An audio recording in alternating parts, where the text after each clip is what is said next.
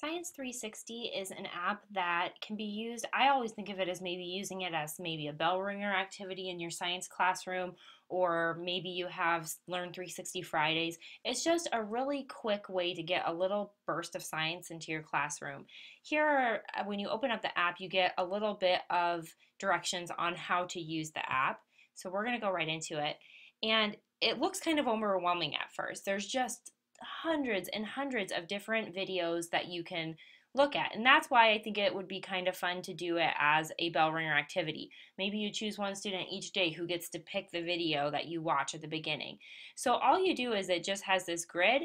You just click on one that looks interesting with your finger, and it shows you a video on a scientific subject, which is super cool. You can also forward that on. You can see all the different choices here. You can go back to your grid if you want.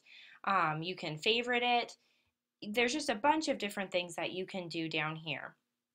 So it's not great as far as if you're looking for extremely specific content, but if you're just trying to show everyday science to your students, it's an amazing app to use. And that since there are hundreds of videos, you're going to have plenty of videos to watch throughout an entire school year.